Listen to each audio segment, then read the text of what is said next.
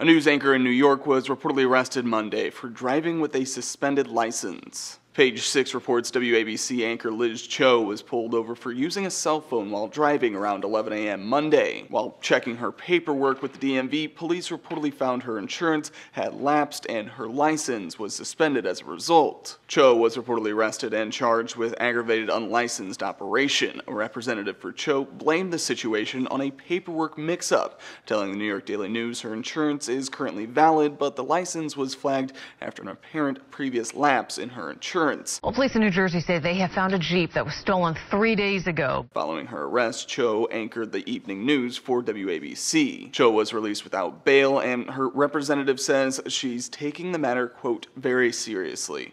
For Newsy, I'm Matt Moreno.